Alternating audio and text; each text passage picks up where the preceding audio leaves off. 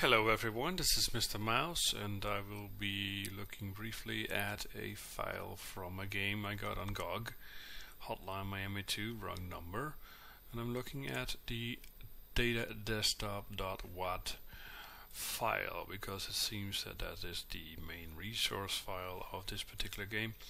There are some more, and this is just going to be a brief tutorial on this particular format.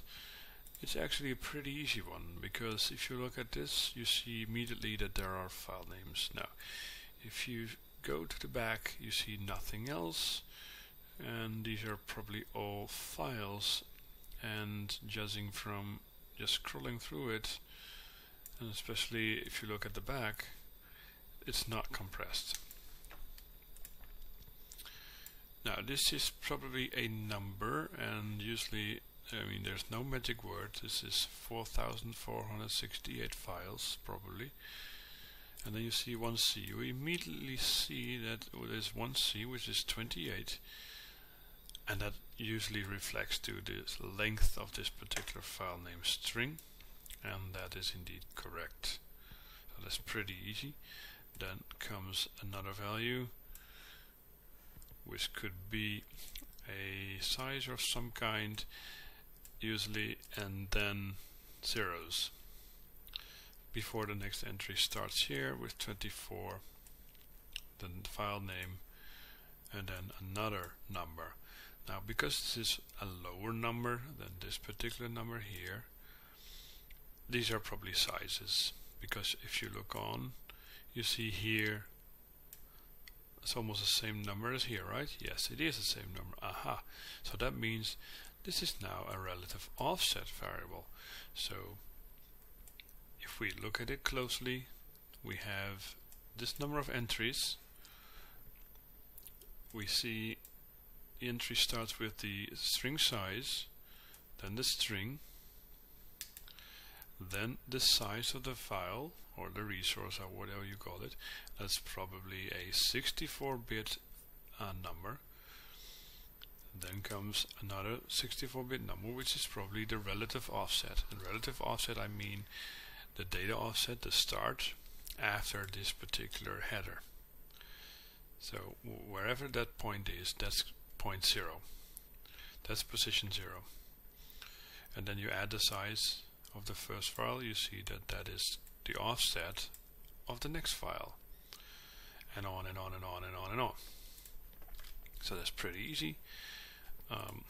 In MultiEx Commander, I created a little script for this, which is pretty straightforward. So first I get the FileNum, the number of files in this archive. I save the position right here because I'm loading, and then the file pointer is here. Save the file, save the position there, because I need to be able to go back here once I'm done with what I'm doing here. And what am I doing here? Because there's no pointer to the data offset, we need to calculate it first before we can go on, because we need to know what the actual offset is of the first file, because we're working only with relative offsets. So we need to know. So what I do here is I get this particular string size, right? I save the position, which is here. I then add to J, which is J, add to J the string size. I will add also 16 because that's the total number of bytes for a size and relative offset. And then jump to it. And I do this completely. And then when I'm done here, I am all set to do this again, but now the proper way, by logging the size and relative offsets and logging the file names. Because now I know, because when I'm done with all these files, jumping, I will have in J the actual data offset. So the actual data offset of the first file. So then I jump back, because I say it here, jump back here, and do this again, but now loading the file names and stuff. Okay, so because it's a relative offset that I'm loading of each file, I will have to add the actual offset to relative offset when I log it.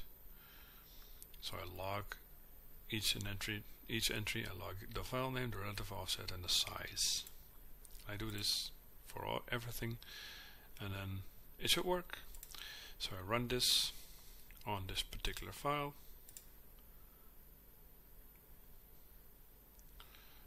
and voila, here we go. All the files, all the file names. You see the where is it? All the files are right there. You see the buttons. You can extract everything that you need. All these sprites. Look at this. All these sprites. Some metadata and everything. So I think everything is in here. If I see, yeah, at the end there are sounds.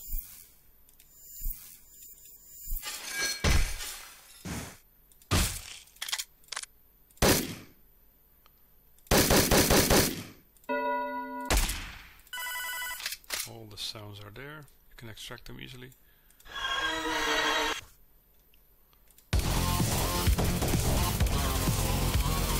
Music.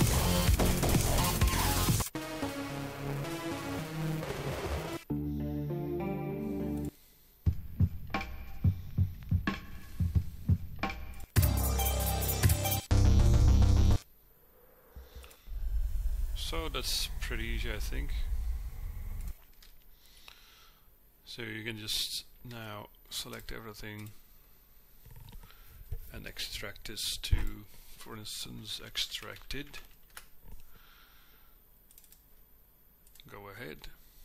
It is extracting, as you can see, everything in the file. Okay? So thank you for watching and see you next time. Bye bye.